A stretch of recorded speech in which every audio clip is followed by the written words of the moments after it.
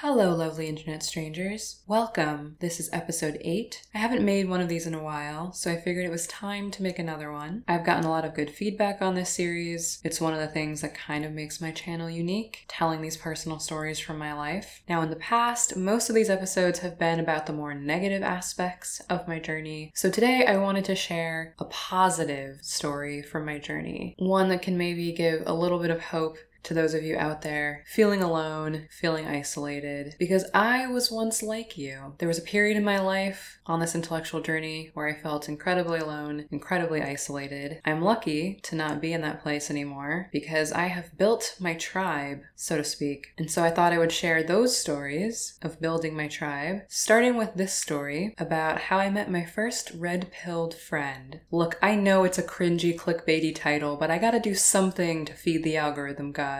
Cut me a little bit of slack. Now, in order to set the context for this story, I first have to mention my alternate OkCupid profile, which I have mentioned a few times on this channel. I plan to do a separate video about the experience I had when I made that profile and all the messages I received, but I met the friend who is the subject of this story through that alternate OkCupid profile. Now, for those of you who are wondering what the hell I'm talking about with the alternate OkCupid profile, here's the short version. A guy I met and dated through OkCupid dumped me 99%. I'm sure it was because of my political beliefs, because of discussions that we had about politics, which he forced me to have and I tried desperately to avoid. And so after that very scarring experience, I wondered what would happen if I made a different profile stating exactly what I was looking for and who I was. The caveat being that I did not show photos of my face because the poly dating scene is pretty ideologically lockstep for the most part, and my profile was linked to my husband's and I didn't want to ruin his chances of finding people or ruin our chances of finding people to date together. So this was back when you could still put faceless photos on OkCupid, which they've cracked down on now. And I will admit that these were fairly attractive photos, but despite that, the majority of the overwhelming number of messages that I received were not things like, hey, nice tits. It was things like, hey, have you checked out Jordan Peterson? Now, I don't have the original text for that profile because OkCupid nuked that profile for some reason that they never explained to me, but I had managed to copy the text of the profile a little bit further along. So it's not exactly the same, but I know that some aspects of the profile were identical to when I created it. And I think I know which sections those are, so I'm just going to focus on those sections to set up the rest of the story. So I described myself thusly in the profile. Former feminist and leftist, currently closest to classical liberal, though I and my views don't fit neatly into boxes. Firm believer in the sanctity of free speech, big on personal responsibility. When I grow up, I want to be half as badass and brilliant as Camille Paglia. And I describe what I was looking for in these terms. After discovering that in the non-monogamous scene especially, but also NYC dating in general, it seems you have to subscribe to all the correct ideologies to satisfy a potential match, I thought I would create a second profile in hopes of attracting someone a bit different. I'm not seeking someone who thinks exactly like me. I don't care what your political beliefs or ideologies are as long as you can accept my right to hold mine as well. I'd like to find someone who's open to discussing topics of gender, race, sexuality, inequality, politics, etc. with a truly open mind. A tall ask, I know. OkCupid now has all these stupid prompts that you can pick and choose from to fill out for your profile, but I was on it back when everyone had the same profile prompts to respond to. So for what I'm doing with my life, I said, the above makes me sound pretty serious, but I'm honestly a pretty goofy and fun-loving person. Some favorite activities include playing video games and hosting movie nights, proceeding on an ongoing journey to soak up as much knowledge as I can before I die, and to seek truth at every turn. I often find myself posing these 3 questions delivered to me by the brilliant mind that is Thomas Sowell. Compared to what, at what cost, and what hard evidence do you have? For the prompt I spent a lot of time thinking about, I said, why so many people find it acceptable to present opinions as facts on both sides of the political divide, the hypocrisy of the political left, and the takeover of mainstream culture by progressives, and also outrage culture. For the prompt, you should message me if you're okay with dating someone in an open relationship, you are open-minded in the true sense of the term. For example, you'd watch a talk by Milo Yiannopoulos and consider his opinions and arguments even if you ultimately still disagreed with or hated him afterward. You truly believe in free speech. That is, you don't believe in punching Nazis where Nazi equals person stating beliefs you find offensive or abhorrent but that aren't inciting violence. You find this video as hilarious as I do, and it was a link to Punch a Nazi by Chris Reagan. If you have not watched that video, go give it a watch. It's great. You don't let your feelings get in the way of facts, or at the very least, you're prepared to let your feelings take a hit in the pursuit of truth. You don't need to share all the same views or agree on everything to have a good time and enjoy a solid connection. connection. Alright, so that's basically what was in my profile when I made it. I made the profile in March of 2017, and the messages just poured in. And like I said, most of them were not, hey baby, hey beautiful, and so on, although I got plenty of those, obviously. Most of them were just honestly relieved to see my profile, to see a woman with a reasonable profile that wasn't talking about how they spend a lot of time thinking about how to smash the patriarchy, etc. Some of them had a hard time believing I was real. My friend was actually one of those. I'm gonna call him Garrett. That is not his real name, but for the purposes of making this storytelling easier, I'm going to give him that pseudonym. So Garrett messaged me pretty soon after I made the profile. He messaged me on March 17th, 2017, and he said, "Funny story, I watched Ruben and Reagan and Enjoy Soul, and I had little to no hope of ever seeing a non-monogamous person on OkCupid who would have anything remotely fair to say about Milo until I saw you'd visited my profile just now." I guess I must have mentioned Dave Rubin in my profile because I was a fan of him at the time, not anymore. And this is back when OkCupid showed people that you'd viewed their profile. It was a different time. For the record, I think Milo is brilliant but obnoxious, yet still I love his trolling style. If you were actually a real person, I honestly think we'd have things to talk about for days. Just saying. Genuinely curious how and when you began backing away from the leftist paradigm. It's been a very long, slow journey for me. Also, Jordan Peterson, spent any time with his lectures? If not, I cannot recommend Maps of Meaning on his YouTube channel highly enough. Life-changing stuff. He was one of many men to suggest that I check out Jordan Peterson. Now, I did not message him back until April 2nd, so that was a couple of weeks later. I was sifting through the pile of messages I was getting, and the thing that stood out to me was the fact that he mentioned Chris Ray Gun. I had a ton of people responding to the Milo thing, telling me I should check out Jordan Peterson, commenting on Polia, but he was the only one who referenced Chris Ray Gun, and I was really into Chris Ray Gun back then. I'm still a fan of him now, but I was really into him back then, and that's when he was doing Social Justice the Musical, and the Punch a Nazi video had just come out, and you know, humor is like such a subjective thing, and I find that I,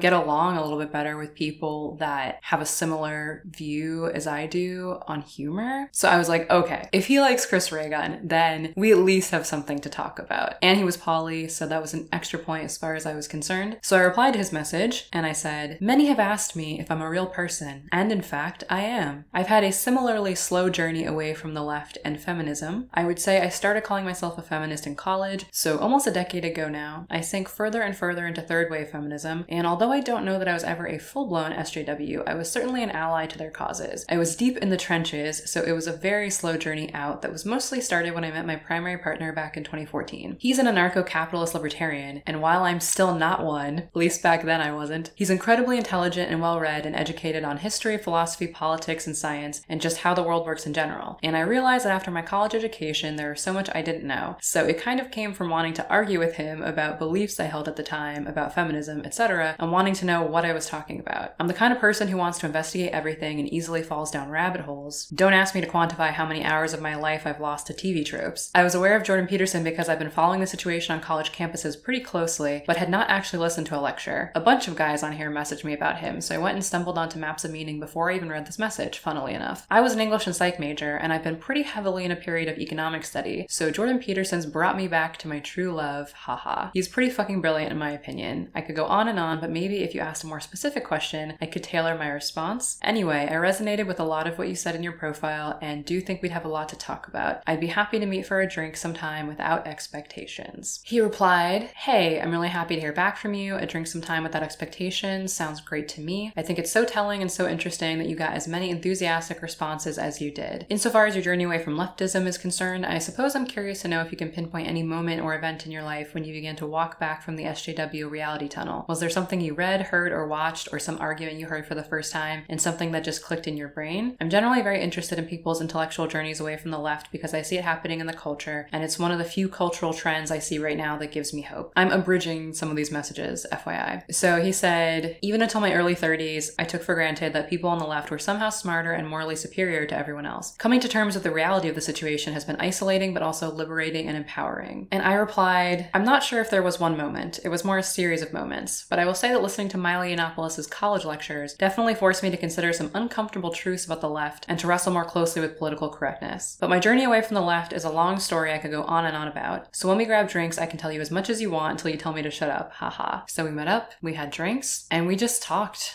for a few hours about our intellectual journeys, and the conversation just flowed. We clicked immediately, and we started dating from there because it seemed like the thing to do. I mean, guy, girl, both poly, attraction, etc. But I'm not really gonna talk about many details of the dating aspect of our relationship, because the important thing that I want to talk about is our friendship, which was always there from the beginning and always more important than the dating side of our relationship. And we continue to be friends, even though we have put aside the dating part of our connection. So we exchanged email addresses at the end of the first date so that we could exchange links and start a discussion, and we did. And we would email each other furiously back and forth essays at the beginning, just all these thoughts pouring out of us. I think fondly back on those days, and I've still got that like treasure trove of emails to look back on and see how my thoughts were evolving. Now, the thing that was so game-changing for me about meeting Garrett was that I finally felt less alone, because at that point I was not calling myself an anti-feminist, and I had not become a libertarian yet, but I had definitely left feminism. I was still working in the publishing industry, and I felt like I was one day away from being found out for wrongthink and getting fired, and just not being able to relate to anyone, not being able to talk to anyone. At this point, I had opened up to my female friend, who was still friends with me despite learning about my wrongthink beliefs, but she wasn't someone who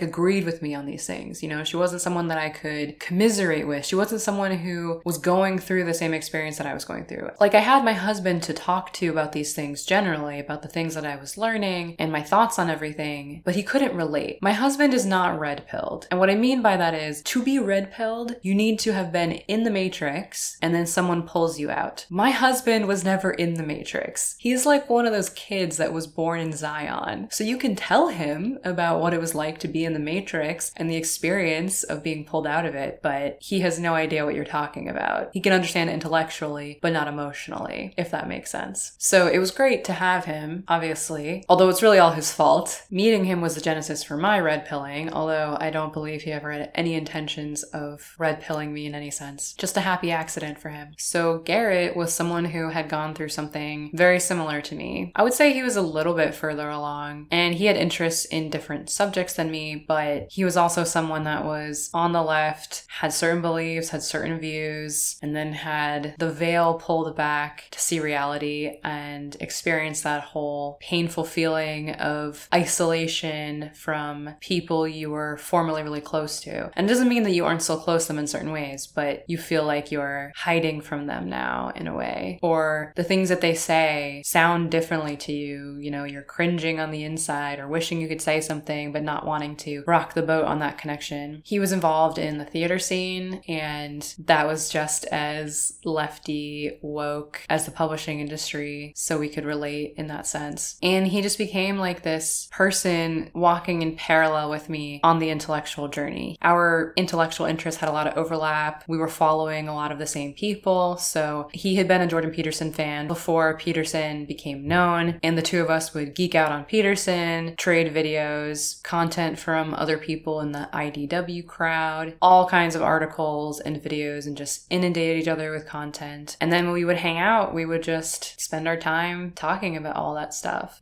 Now we talk about the more mundane details of our everyday lives, but for a long time, pretty much all we talked about when we met up was the things that we couldn't talk about as easily with other people. He is the most open-minded person I've ever met. When I use the word open-minded to describe him, I use it with absolutely no caveats. I know that I could tell him absolutely anything and he would not judge me. He would not make fun of me. I could tell him that I think horses came from the moon, and he would be like, that's interesting. I haven't heard that one before. Where'd you hear that? And just want to know all about it. It doesn't mean he would believe me and agree that horses came from the moon, but we would have a whole conversation about it. Whenever I investigate things, I think I end up kind of taking on those beliefs temporarily. I have to put myself in the other person's shoes and figure out how they came to their conclusions, why they think the way they do. And in that process, I keep myself open to the possibility that they're right about something, that they know something that I don't, that maybe this idea that sounds crazy to other people is actually true. Because how many things that I believe that turned out not to be true, and how many things that I thought were totally actually ridiculous or wrong did I end up believing? So I became more of a radical skeptic type, I suppose. But he's the one person that I could definitely engage in that landscape with, and he's been a fan of reading about all the different kind of conspiracy subcultures for a long time. He actually performed a really brilliant one-man show on that topic. And I say that with genuine praise because I'm a super harsh critic, even to my friends. Now, there was a period of time, a few months after we met and had jumped into kind of that dating framework where, for reasons I won't get into, we needed to take a break. And we completely didn't communicate for about 3 months. And it was awful. I had only known him for a few months, but he had so quickly become that person that I always wanted to send the latest Peterson video to or talk about whatever thing had happened in our spheres of interest. You know, we were going back and forth during the Evergreen saga, during the infamous Jordan Peterson, Kathy Newman interview. And so all of a sudden, I was left without this person that I had come to rely on walking this intellectual path with me. And luckily, we managed to come out of that break, reconnect. And the first time we saw each other after that break, we actually went to this panel that was put on by Spiked, the UK magazine. It was a panel that featured Brett Weinstein and also Brendan O'Neill. I'm a huge fan of Brendan. I also think Laura Kipnis was on the panel. If you don't know her, look her up. So it was cool to experience that together. So that was in November of 2017, I believe. And then in January of 2018, Jordan Peterson came to New York City and we got tickets. And we saw the lecture, and then we got in line and got our copies of 12 Rules for Life signed, and we got to shake his hand, and I told him what an impact he'd had on my life, because this was back when he was not big enough that you couldn't still just get in the line and get your book signed. This was before that was like a VIP experience, so we were kind of lucky to do that before he really blew up in fame. So it was really cool to experience that with someone who was as much of a fan as I was at that time. I'm not as big a fan of Peterson anymore. I don't hate him or anything. I'm just no longer the obsessive fangirl that I was for a period of time. But Peterson will always be special to me in a certain way because he was one of the first things that Garrett and I bonded over. So it's been over 4 years now since we met, which feels like so long. Makes me feel a little bit old. Where does the time go? But although we shelved the dating part of our lives because he moved on both to fatherhood and to living in a different place, and he's in a different phase of his life now, he's still one of my dearest, closest friends, and I can't envision a future where we're not friends. And we're still both on our separate intellectual journeys, although we're in a different phase than we were when we met. It's interesting, our journeys really have gone in parallel, where we both kind of started to pull away from a lot of the content that we were consuming and shifting our focus to other topics, other creators, even discovering some of the same people at the same time. When I started out on my journey, I was literally tearing down everything I thought I knew to be true and kind of starting from the ground up. So I took a big sky approach, just listening to everything and everyone from all corners, super extreme to more centrist. And so there were a lot of people that I followed at the beginning, like Ben Shapiro or Steven Crowder, who after a while I was like, yeah, I get what your thing is about. And I don't feel like listening to any more of it is really helping me learn more or understand things more. So I started gravitating toward other content. Thanks for helping me. Go with God. I need to consume other content now. Neither of us have the time or energy anymore to send flurries of essays back and forth, so we have an app we use to send each other video messages since we can't always coordinate our schedules to get on the phone all the time. And we'll still send each other the occasional video or article and share our thoughts. And even during periods where one or both of us are busy and we end up talking less, just knowing that he's out there makes me feel good. Just knowing that there's that person out there who sometimes looks around and still feels like so disconnected from the world, from certain people that we're talking to. And it's just good to know that I'm not alone in that. I'm not crazy. I'm not the weird one. Or if I am, there are other weird ones and he's one of them, and he's special because he was the first one that I found. And it's really cool that being authentic worked. Yes, I hid my face and I didn't use my real name in the profile. I used my real name when we met, but I spoke out into the universe who I was and what I was about and what I was looking for. And the universe spoke back and attracted the right kind of person. Like, my advice to other women whenever I've been able to give it is that you don't need to attract everyone. You don't need to appeal to the widest common denominator. Most people are looking for one life partner and they're looking for a handful of quality friends. And life is too short and your energy too finite to bother trying to maintain relationships with people that you can't really be yourself with. And the older I get, the more I believe that, to the point that of the people that I actually call my friends, not people that I would say are acquaintances that I met during my time in publishing or something like that, all the people that I call my actual friends and all the family members that I'm closest to, they all know who I am. I'm not hiding. In the partner dance scene, with my publishing contacts, I still have to hide, quote unquote, but that's not as big of a deal to me because I can kind of just, I don't know, compartmentalize that. As long as the people that I spend the most time with, the people that I trust with my thoughts and fears and my emotions, as long as those people accept my authentic self, all the parts of me, then I feel pretty good. You know, I look around at my life now and the people I surround myself with, the people that I can count on, it's a good list of people. Like this guy, Garrett, it's not just that he's a good partner for intellectual discussions, but he's just a good person with integrity. He often acts as my moral compass. He is a father now, and he's such a thoughtful and empathetic person and an open-minded person, like I said, and I look into his daughter's future and see nothing but good. And he had good mate selection. His wife is also an amazing person, and I feel blessed to know someone that I can be intellectually open with and just open with about the rest of my life. And that if someone asks me, do you know that person? I could stand up and say, yeah, I do.